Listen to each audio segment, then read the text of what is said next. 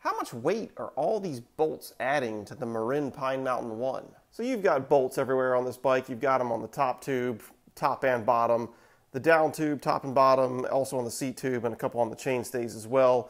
I'm counting 19 of them in total if you don't count the 2 that are holding on the bottle cage, because you're probably going to want to take a water bottle with you. So what I want to do is take off a couple of them, get the weights of the bolts, and then do a little bit of math.